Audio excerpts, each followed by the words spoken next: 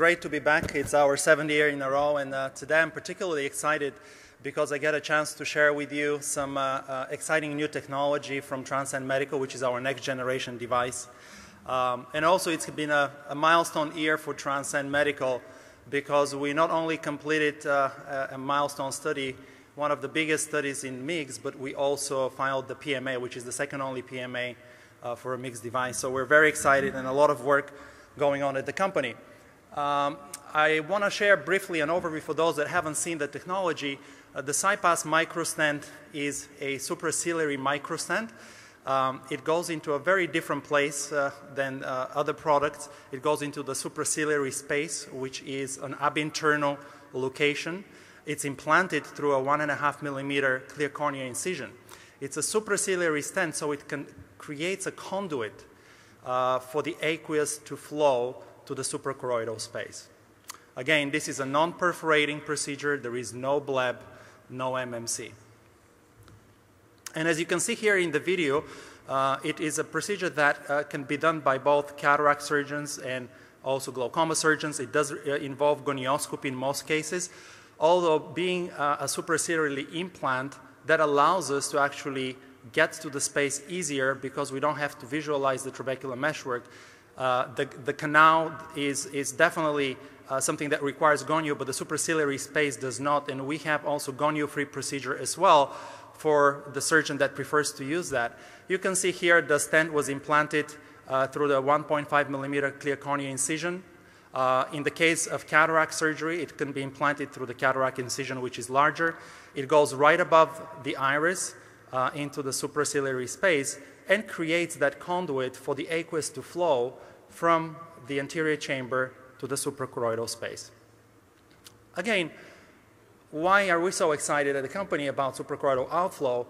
There has been a lot of experience and a lot of studies that have validated the therapeutic potential of the suprachoroidal space. The suprachoroidal space is unique because it has an oncotic sink, an oncotic gradient that absorbs fluid. And we've appreciated that in our both preclinical and clinical studies. In fact, in some cases, the evidence exists that there is almost a 4 millimeter of mercury gradient, which is great because that drives the aqueous flowing from the anterior chamber to the suprachoroidal space without the need to actually create an opening in the sclera or elsewhere in the eye. And then the other part, which is very interesting, that was appreciated more recently, that the suprachoroidal space is one continuous sink, which has a high absorptive capacity. What that means is that if you penetrate the space from a single point, you're able to access the entire space. And we can see here a radio-labeled work that was done earlier by another group showing that injection into the suprachoroidal space is able to give you a purchase on the entire real estate of the suprachoroidal space. So this is what we do ab interno. We're creating a permanent conduit for aqueous outflow, and we are creating a outflow to the suprachoroidal space for sustained IOP lowering. Again, our program has grown over the years, and I think we presented here almost 7 years ago. We have now close to 3,000 cases worldwide. We've completed the largest MIGS trial to date, complete as early as Q1 of last year, and we filed the PMA with the FDA for review last October. It is a pretty substantial undertaking to develop a MIGS device. As all the companies know, we are almost a 10-year-old company in terms of developing the space and developing the technology, starting with earlier work from the Foresight incubator with the pilot studies all the way to the Compass USID trial and the next generation technology. And what we've seen across all of our clinical trials is a very consistent IOP lowering that is sustained. It is sustained all the way out to 2 years. And we can see that in combination with phaco surgery because this procedure is aligned with the phacosurgical procedure and it's easy to do without causing any complications of the cataract surgery.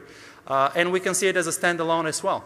In the US, we're pursuing the combined approach with the FDA, but in Europe, the procedure is approved and has CE mark both as a standalone and combination with cataract surgery. We're seeing a consistent 30 to 35% IOP lowering. Of course, a little bit more with cataract surgery because cataract surgery by itself has an IOP lowering effect.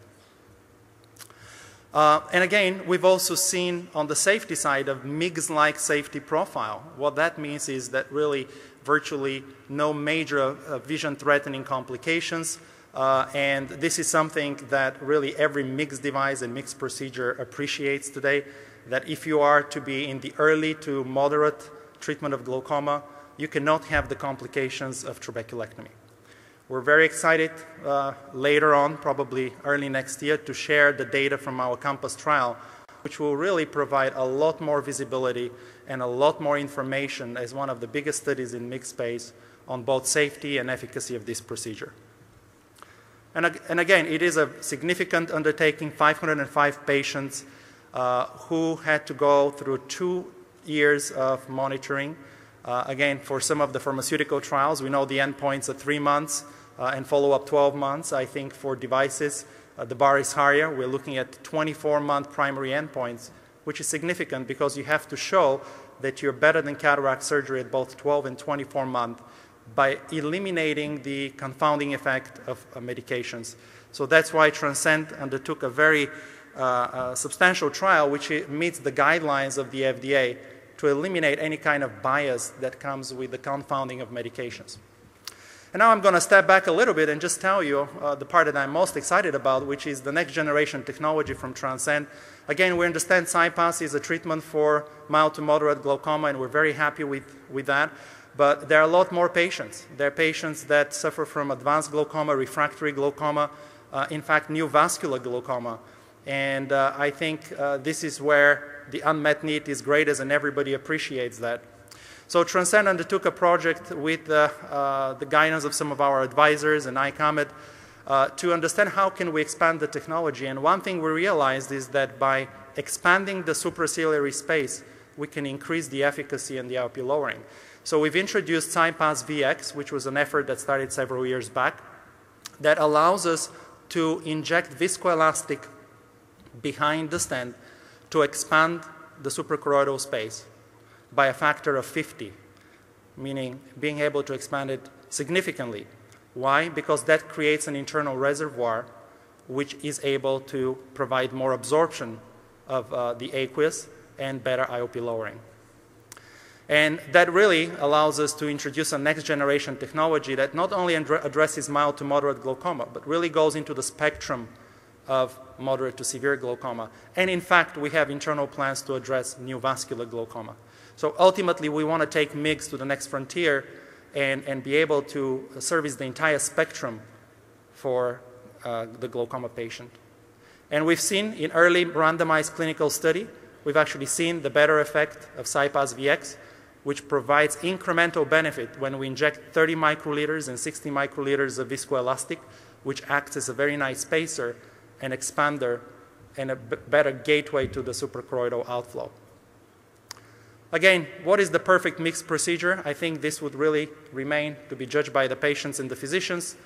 But we do believe that the absence of bleb, good safety profile, efficacy in mild, severe, and even moderate to severe spectrum, as well as being gonio-free and being able to be used in conjunction with phaco surgery is really, these are essential attributes for a successful MIGS procedure. Thank you very much.